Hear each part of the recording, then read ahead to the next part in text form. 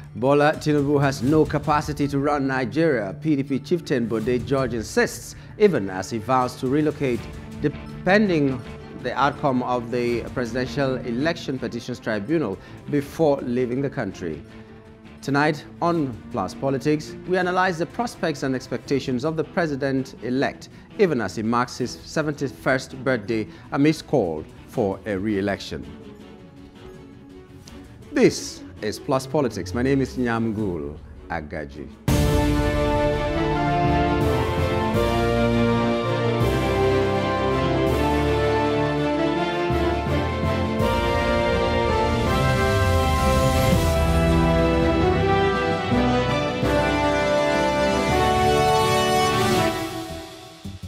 Bode George, a former deputy national chairman of the People's Democratic Party, PDP, has hinted on the possibility of his relocation into any country of his choice following the victory of Bola Tinubu because, according to him, Tinubu has no capacity to run Nigeria. Bode George has said he will not attend the inauguration and swearing-in ceremony of Bola Tinubu, the president-elect.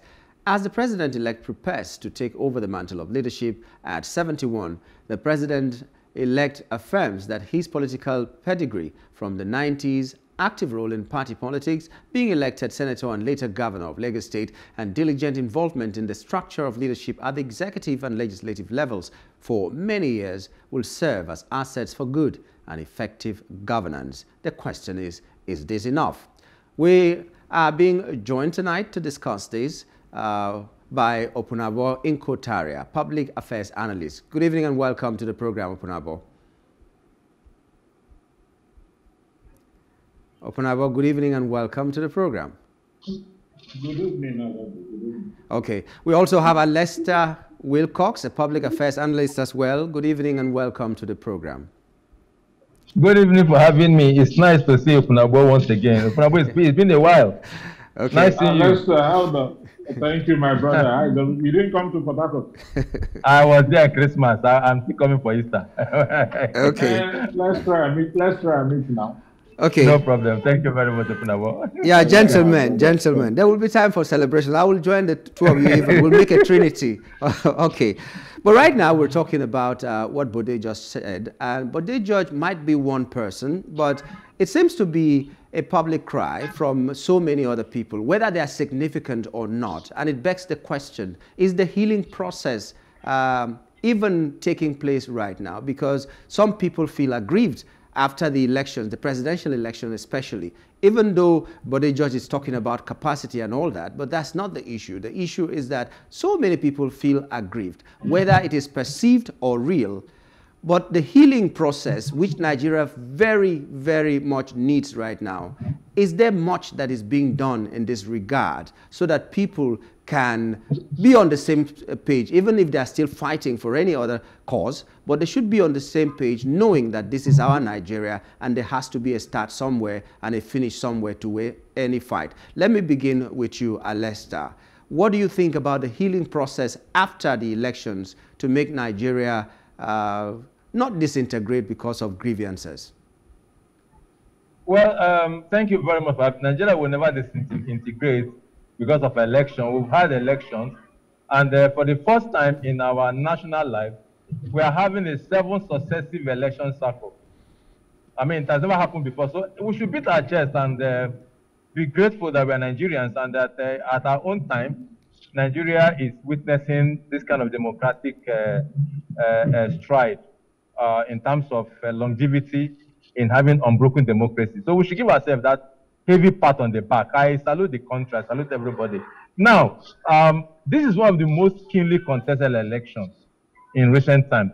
Keenly contested because of the euphoria that it brought in, and for me, it's a very good thing. Very, very good that it happened that way, that people are interested, people once showed deep interest in the election, and then so they came out, rightly or wrongly, and then everybody just expressed opinion. But of course, in any contest, there will only be one winner, you know. And if you see the way the votes are shared, you will say this is a real contest. And that is why we should congratulate ourselves and say, look, Nigeria has come of age. Talking about the healing process, of course, no losers don't accept defeat. maybe apart from the British election that I see that we just immediately congratulate the winners and hug. Look at what's happening in America. As of today, Donald Trump is still holding strongly. The Republicans are still bitter about the, about the victory of Democrats. That is a mature democracy. I mean, they are still bitter, and they've not given the Democrats a chance. So it is not unusual. I am not supporting what is going on.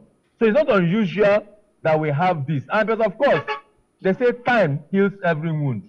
So with time, when the new government has settled in, and all the you've heard about the court cases are all decided one way or the other, then everybody will go back to normalcy.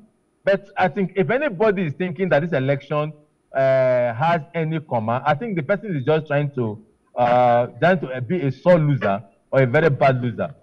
Maybe you didn't ask me to talk about Bode George, but if I may say, talk about Bode George, which is your focal point this evening. I think I would respect the elder statesman. Bode George is an elder statesman that deserves everybody's respect. You know, and at this point, it is not the person of Bode George that should be leading this kind of attack on our democracy, on the president-elect. It should be the smaller children, not Bode George. Bode George has paid his dues in this country. Bode George was a senior naval officer. He retired as a brigadier as a one-star general of the Nigerian Navy. Bode George served as governor of Ondo State. So Bode George has served as an elder statesman, and as such, he should leave it. Bode George was the same person that said if Buhari wins, he will go on exile. He didn't go. He stayed back. Now, if Tinubu wins, so what does he really want? He will now allow people to now start destroying him. He's an elder statesman. Let him remain an elder statesman. His candidate lost. He should accept it. And let us not start debating Bode George or who he is, his capabilities. Let him not bring himself to that level when small boys will not start explaining who Bode George is. So I think for me, he should accept the fact that whoever he supported lost the election, and whoever he didn't support won. And then if he wants to go on exile, he can gently go on exile if he wants to, but not to overheat the polity and be making statements that will not make people to now start asking who is Bode George. Let's start explaining Bode George. I wouldn't want to go there, but in case you want to go there, people might go there and begin to explain Bode George. Just so we understand, Opunabor is waiting anyway, but just so we understand, so that we don't infer something that you may not have meant when you were talking, it sounded as if being a statesman, which Bode George should be, if there is anything to complain about, as a statesman, you cannot complain. You leave the little boys, as you call them, the young boys, to complain about these things. So make us understand why Bode George cannot complain and speak his mind. Yes. During the election, Bode George expressed his opinions. He showed his preference. He campaigned. That's electioneering. He campaigned for a candidate. He showed his preference. He was very, very vocal. But after election, there are statements, there are some things that you don't, as an elder statesman, that you should just let go. Yes, defeat doesn't fit anybody. But as an elder statesman, you have been a general in the Nigerian Navy. So you know that there is always a defeat in any assignment. So at that point, you don't start talking about you going on exile, or you don't want to go to an exile. You don't start talking about all those things. But I mean, for me, the meaning of the caliber of Bode George. That is just my personal opinion. Okay. Let me go to Opunabor. Why I didn't really focus on Bode George, even though our literature about today is Bode George, we're talking about the words that he used, that he's going to exile himself to any country because, according to him, Tinubu has no capacity to rule Nigeria. Whatever that meant to him is not the issue here. The issue is that, apart from the person of Bode George, we heard before this time how two Nigerians living abroad had to tear their passports as Nigerians. They didn't want to be Nigerians anymore. Whether we know them in Nigeria or not, whether they're significant or not, but this is done in public glare.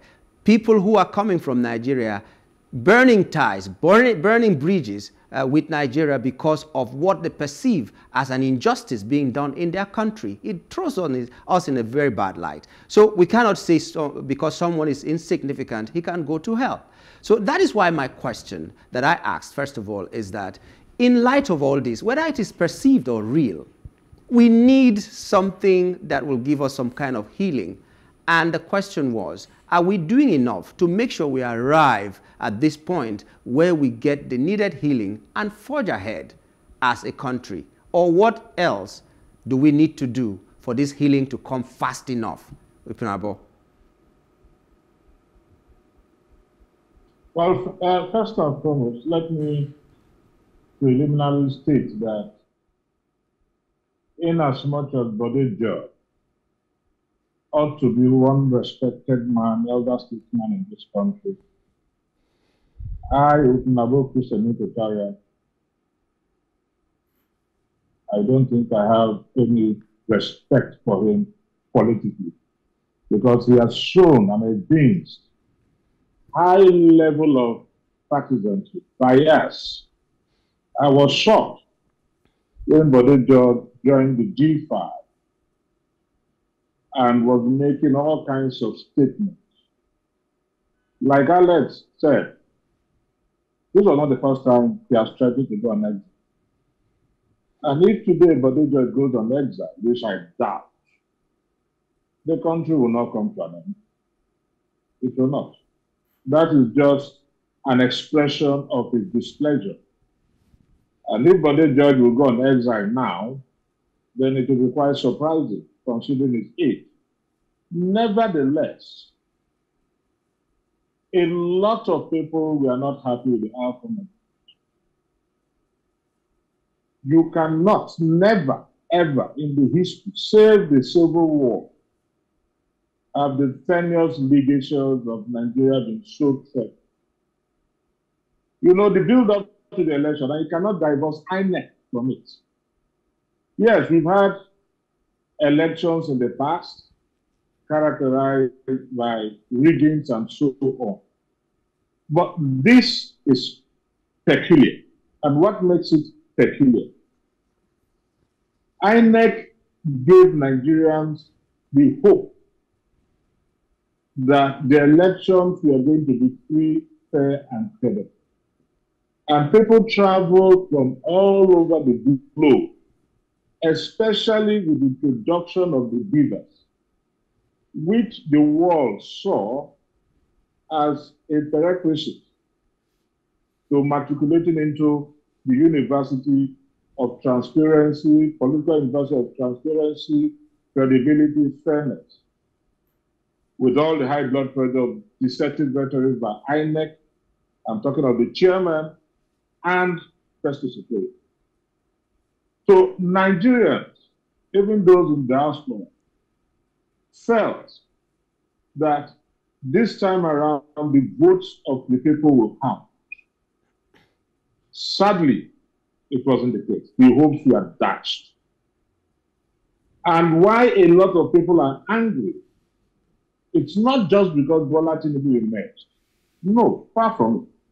In as much as so many Nigerians too believe that when you consider his baggage, you have a lot of controversies surrounding his education, and nobody, none of his persons, his supporters, his officials, those have come up to clear the issue.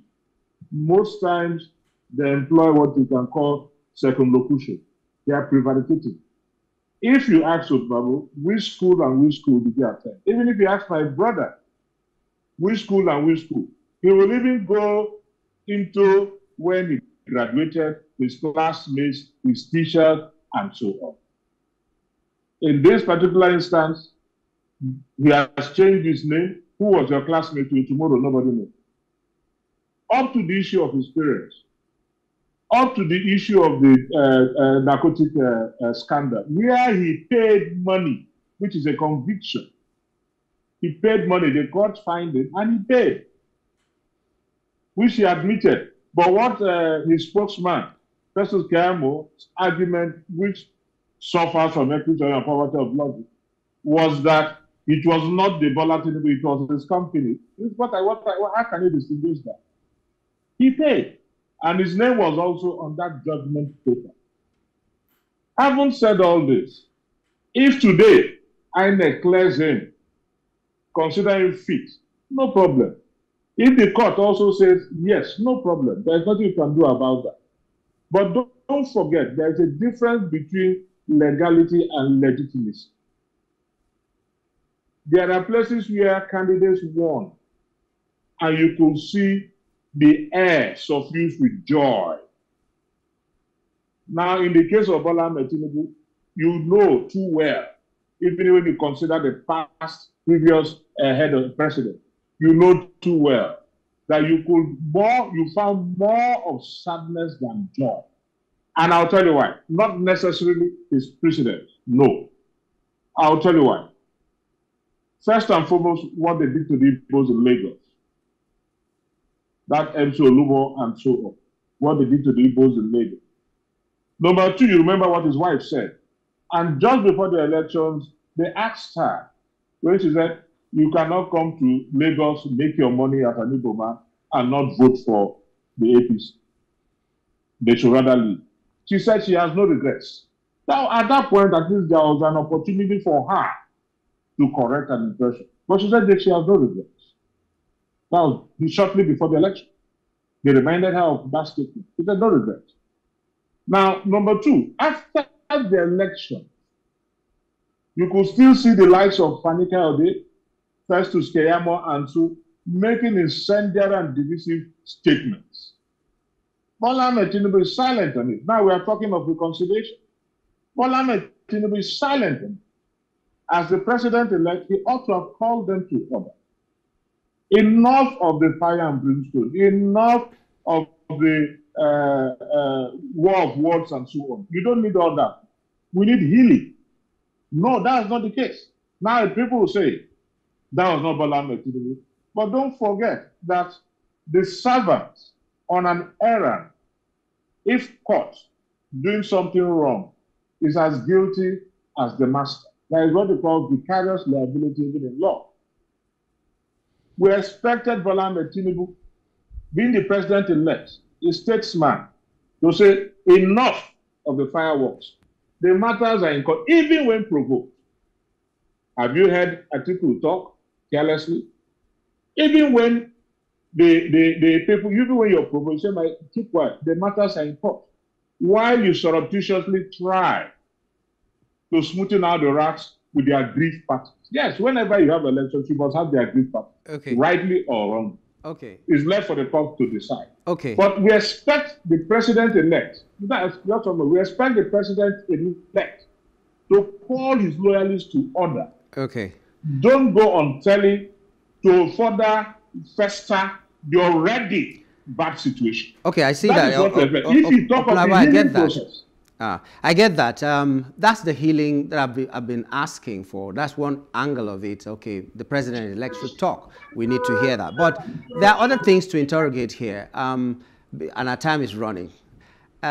From the words of Bode George, like I said, I don't want us to make it about Bode George, but some of the things that have been expressed, some people have expressed them as well. So whether anybody has political standing or not, but they are Nigerians, and if that is what they're expressing, which we've not seen in other elections, I don't know if you have seen, I have not seen in other elections. I'm coming to Alesta now.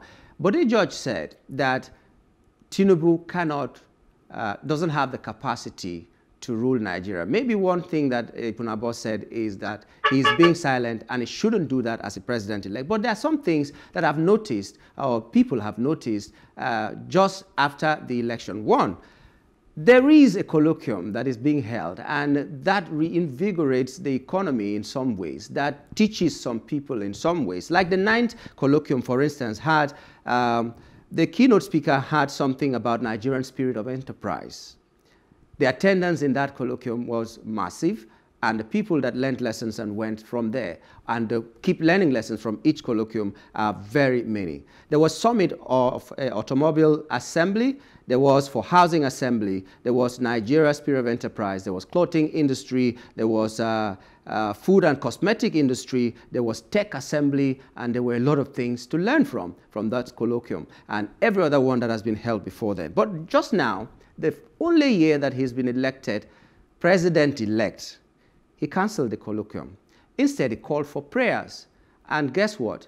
He called for prayers to be prayed, especially like in Lagos here. Let me read directly from his aide. In Lagos, the prayers will be offered at the central mosque in each of the 5 divisions in the state, including the central mosque, Alausa, Ikeja. Special prayers will be offered for peace, unity, and progress of Nigeria. In the statement I saw nothing about Christian. The prayers will be held in mosques across Lagos State. Nothing was said about Christians. Maybe this is a conspiracy theory or something, but for someone who emerged on a platform that was askance, with a platform that was questionable, I don't know whether this should be. And then this morning, just this morning, we saw people, transporters protesting that suddenly the fee that they pay to the ones we have termed Agberos has suddenly gone up. We also saw, was it yesterday or today, where a very popular musician said nothing can be done to him by the police because they rule this country now. His master is at the helm of affairs. And like Opunabor said, nothing has been said by the president-elect. What does it say about his capacity to quell uprisings, to put Nigeria in a good footing, whether economically or not, but as a united nation? Like you started, Alesta, Nigeria will not disintegrate. So being silent in all this, does it tell you that when the curtains are down, he can administer Nigeria the way he should? I'm so disappointed at your narrative. I have been to your station very often, and I respect your station so well. And that's why that even though I am in transit, I still take, but I'm disappointed at your narrative. I think put me right. Whether like you're disappointed or not, but put me right. I asked the question. I think give me the light like whether the statement of Bode George was correct or not. It's my turn to speak. Yes. This is not you. This is not what your station stands for. This is what we see from our rise, and I'm disappointed. First and foremost, you're influenced about about him talking about prayers to be held in mosque, and you didn't see Christ, and you didn't see churches. I don't know what you are trying to infer. He said this is Ramadan.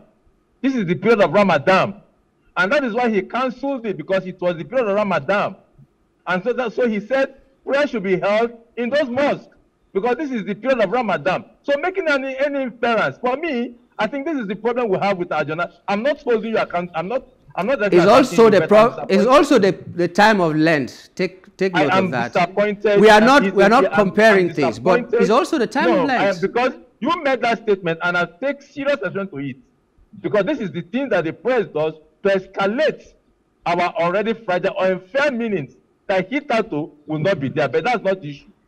I'm not defending about whatever, either mosque or church or anything. He has been organizing his colloquium on his birthday, and this time around, he said he's cancelling it because of the period of Ramadan. And it is his right, as a Muslim to ask that prayers be made for him in the mosque. Whatever informed that reasons, I don't know. But I don't think we should be reading for every meaning to it. We are talking about healing. And then expanding what is not expandable is not helping us with the healing. Unfortunately too, my brother Opunabor has also dwelt on his credentials and all whatnot. That's not for me. That's not where I'm going. The fact remains that election has been done. There must be only one winner. And even if it was this election was won by Atiku, Obi will have complained that it was rigged. Tinubu will have complained that it was rigged. If it was won by Obi, the other two will have complained that it was rigged.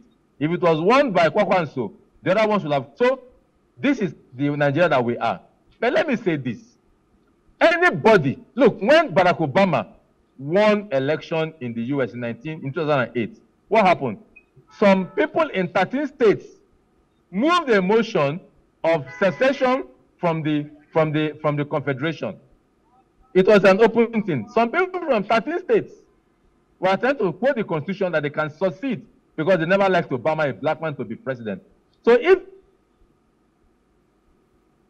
chooses to tear his old passport, unused passport, in the name of being angry, that person is insignificant. Maybe I've left Nigeria. So why is he carrying your passport? You are abroad. Why not stay in Nigeria? We are not in Nigeria. Are we fools? We are making a living out of Nigeria. I've not left this country. All that I've made in life is in Nigeria. I've not left Nigeria. I only go out of Nigeria for holidays. So all that I've made in Nigeria, all that I've made in my life is in Nigeria. People have made it big in Nigeria. So if you choose to be a refugee abroad because you are lazy, you cannot eke out to live in Nigeria, and you are abroad and you are instigating your country and tearing your passport, that is your responsibility. You are insignificant. Just like that statement Bodijo is talking about living in Nigeria, he's one man. And people have left. And we are all here. As I'm driving now, there are people who are hawking on the street, making out a living. Go to the UK, there are people who are hawking on the street. I've traveled wide in this world. Go to even the most prosperous country, talking about Singapore. You see people hawking on the street.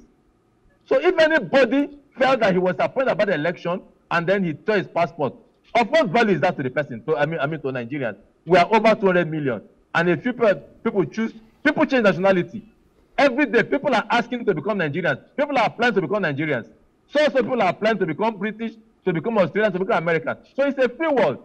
But what I'm saying in essence is this: in terms of capacity, there's no. But George is not important to talk about capacity. Because as I said, let's not go there. He was governor of Ondo State. Please let him name his legacy in Ondo State. And I'm sure Bola Tinubu will name more 200 legacies in Lagos that he left, even after he left office. So you're talking about capacity. So for me, we're talking about a healing process. And he reached out. Bola Tinubu reached out after the election. Don't get me wrong, I'm not partisan, I'm not in any party. He reached out to his opponent and said they should join him. And what happened in Lagos, Bola Tinubu issued a statement. So this is something we are saying here, that his men are attacking others. What of others are attacking him every day? People are digging out all kinds of things, so from the real to the mundane, and they want his men to keep quiet. Look, we're in an internet age, we're in a social media age. Then when things keep running on social media, and we're in a perverse press age, that if things keep running and there is no rebuttal, it becomes the truth. So his men also have a right to those rebuttals. Because every day you see things being thrown from nowhere, you see things being thrown from everywhere, you see people stating things, and sometimes when these things are stated and there is no counter, it becomes the truth. So if his men are responding, then they have a right to respond. Again, he has responded. Don't say he did it. He has responded in several ways. What happened in Lagos happened. Wrap it up, because please. Tinubu ruled Lagos, and he ruled Lagos for everybody. He didn't discriminate in Lagos. He has commissioners who are non-Yorubas that are in Lagos. So he's a destabilized man. I'm not a party member. I'm still saying it, but I'm telling you the man I know, the man that we all know. Let's leave the election. It's come and gone. Let the court decide. All right, thank you, Alesta. And then everybody trying together to build a country. Thank you, Alesta. Opunabor, our time is we have 2 minutes, so I'd like your response as we wrap up on this segment before we go to. Yes, at first, Alesta was very wrong, because what I said preliminarily, a lot of people will agree. Nevertheless, the elections have been conducted and the matter is in court. That's what I said.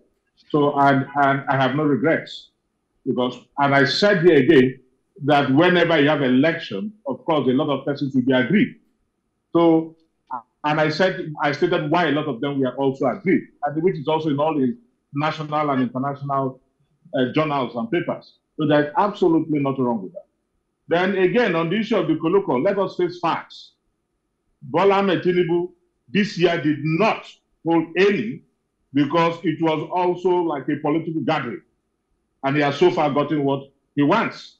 So he just said that, because if you say it is Ramadan, the other years we had Ramadan and then, we also had Ramadan and then. But it is his choice. It is within his powers to so do whatever he wants to do. And it is also within the right of every. They say meaning is not in the message, but in the message user. If you say a thing, that's why they say you must choose the right word from the word basket. If you say a thing, it is left to plural interpretation. So before you do anything, you must make sure, you must consider the interpretations of any other person. You cannot say a thing and say, no, actually, this was what I meant. You have to be quite explicit in whatever you say or whatever you do, because it's subject to interpretation. If you get up, and that's why you also have this common field of experience. If I'm your friend, and I say to even Alesta, and I say to him, Alesta, you're a madman, get away from here. He might understand what I mean. But if I say that to somebody that's not a friend, he will misinterpret it and might lead to litigations. So when you're saying a thing or doing a thing, you must do it in such a way that it will be elusive to a majority of people. So it's not a question of this or that. And once you do that, it is subject to plural interpretation. Even if slanted interpretation is moving into it, so be it. That's why it is your duty to ensure that you are transparent and clear as you can in life. That is one aspect of it. Then the second one is the issue. Like I said here, I said, listen, what we expect Brother Ahmed Tinubu to do, I just mentioned some names. He said other people have been attacking. I can tell you right now that if I tell you to mention those that have been casting aspersions on Bola Ahmed Tinubu, he said he's not in any political, I'm also not in any political party. I told you here, I said I'll vote across party lines. And that was exactly what I did. Because it has to do with my perception of you and your antecedent. Now, if I tell you, take for example, you have the likes of Atiku Abubakar, you have the likes of Labour Party. Atiku Abubakar instructed his men never to attack anybody. Even when Jason Wike was attacking him, he kept mute. Even now, he said to them, no, we'll go to court. We're already in court. Labour Party, everybody knows that. He has been saying that from day one. And most times when people come on air, they analyze the issue. They don't rain invectives on this other person. Just like what Fanike I mentioned to Fanike and Festus Kemo. They don't, unlike this, the likes of Polas of Bolan, as well as of Atiku and the Labour Party. I'm talking of the major political parties right now. Even Kwakwa and so, they come on air and analyze the situation. Most times they indict INEC. They are not as abusive and abrasive as Fanike and Festus Kemo. And if we understand that, so a man like Festus Kemo is trying to ingratiate himself so that he will be retained in the Federal Executive Council. No doubt about that. Because even some of the things he's doing are completely legal. You're in office and you're going to court in your own capacity. How can you distinguish that? How do you distinguish that? But just because he wants to ingratiate himself with Bola Ahmed so that he's retained in the Federal Executive Council. What we are saying, now you're the president-elect. In actual fact, as the president-elect, you are no longer at the same level with the likes of P2B and Atiku. So you should be more dignified. You can come on air to say, nobody should speak on these things anymore. We are going to court. What will be said now that has not been said? The only thing that people are analyzing right now is the elections. Let's wrap up. People are no longer talking of, oh, you're a criminal, you are not a criminal. Because the court will decide it. And remember I said here in my opening, I said, whatever it is, well, I declared it. So it's now left for the courts. But people are analyzing the irregularities during the election. And you don't, if I come on there to say Plus TV is bad, and you say no, Plus TV is not bad. It's quite different from attacking the owner of Plus TV. I can say I don't like the way you air. Just like Alesta said, oh, he's disappointed. No problem, you can attack the station. But you don't go beyond to attack the person. That is the point we are making. And as a president-elect, like I said, is no longer a par with this other one. So he should be the first. Even if they abuse him from now to tomorrow, he should be the first. Let's wrap up, Opunabor. Even if they attack me, leave it until after the court. That is the healing process we are talking about. Opunabor, thank you.